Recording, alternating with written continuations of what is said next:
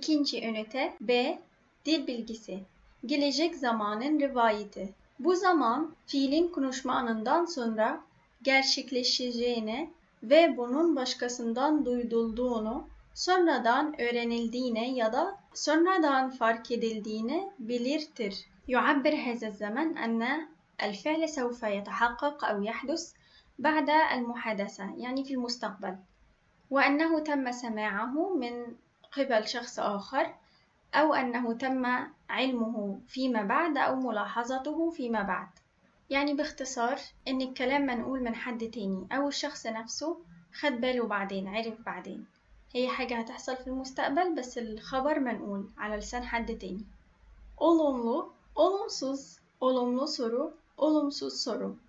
Ben alacakmışım, sen alacakmışsın, o alacakmış, biz alacakmışsınız, siz alacakmışsınız, onlar alacaklarmış, ben alacakmışım, ben almayacakmışım, ben alacak mıymışım, ben almayacak mıymışım. Anneciğim, okuldakiler hep beraber Çanakkale gezisine gideceklermiş. Ben de gidebilir miyim? أمي سوف يذهب من في المدرسة إلى رحلة Çanakkale. هل أستطيع أن أذهب أنا أيضا؟ Dilek'le Bülent Eylül'de evleneceklermiş. Biz de davetliymişiz. Dilek ve Bülent سوف يتزوجون في شهر أيلول. ونحن أيضا مدعوون. وهنا الخبر منقول من شخص آخر. مسموع من شخص آخر. Evleneceklermiş. يقولون أنهم سيتزوجون في شهر أيلول. Kardeşim aradı. Bu akşam yemeğe gelmeyecekmiş. اتصل أخي ويبدو أنه لن يأتي إلى طعام العشاء. Hava durumunu dinledin mi? Yarın kar yağacak mıymış? هل استمعت إلى أحوال الطقس؟ يقال أن غدا سوف تثلج. Ölen kedisinin yerine hiçbir zaman yeni bir kedi almayacak mıymış? ألن يشتري أبدا قطة جديدة مكان قطته التي ماتت؟ Tamam, soruları geçelim. 7. Aşağıdaki boşlukları örneklerdeki gibi tamamlayalım. 1. Bir soruyu daha doğru yapabilseydin, istediğin bölümü kazanacakmışsın. لو كنت استطعت أن تجاوب على سؤال آخر صحيح كنت استطعت أن تفوز بالقسم الذي تريده. 2. Anlamadım. Üniversiteye sınava girmeyecek miymiş? Ne yapacakmış peki? لم أفهم. ألن يدخل إلى امتحان الجامعة؟ ماذا سيفعل إذن؟ 3. Babam şu an bizimle birlikte yazılığa gelmeyecekmiş. Hafta sonu gelecekmiş. لن يأتي أبي معنا إلى المصيف الآن ولكنه سيأتي في الأسبوع المقبل. 4. Başvuru ücretine zamanında yaptırmayanlar üniversiteye kayıt yaptırmayacaklar mıymış? هل لن يتم تسجيل الذين لم يدفعوا رسوم التقديم في الوقت المحدد في الجامعة؟ 5. Bu yılda okulda kitap fuarı düzenleyecek miymiş?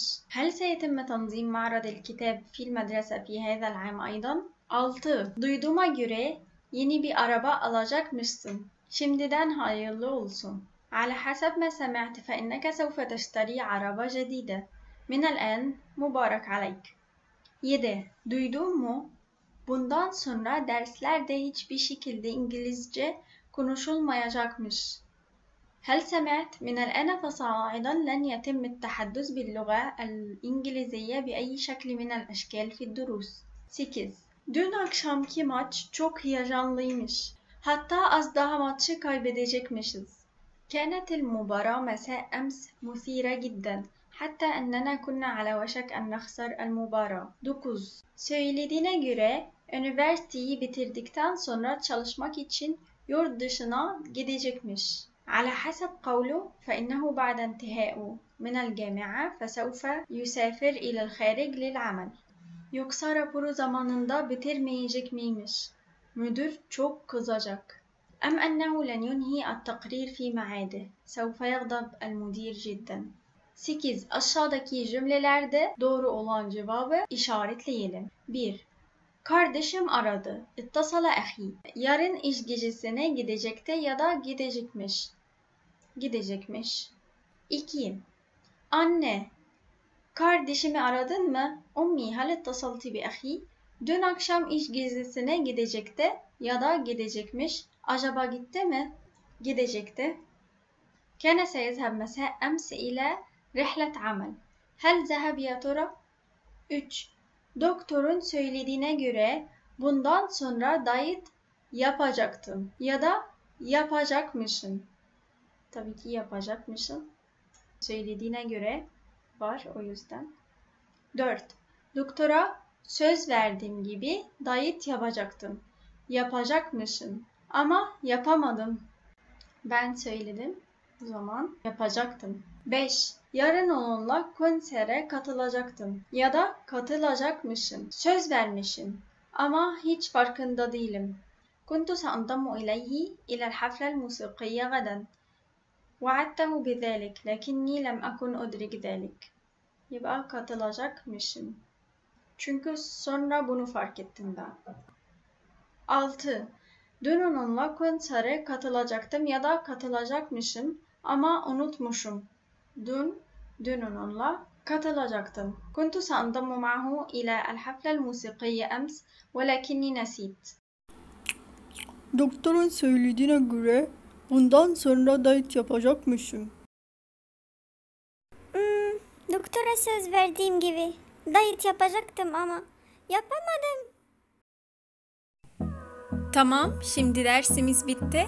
علشان نستمر ما تنساش تعمل لايك وشير وسبسكرايب وتدعمنا بتعليق لأن دعمك هو سبب استمرار القناة. وما تنسوش تتابعونا على حساباتنا على انستجرام لو عايزين تعرفوا كل يوم كلمة جديدة أو حكمة ومثل تركي جديد. Hadi görüşürüz.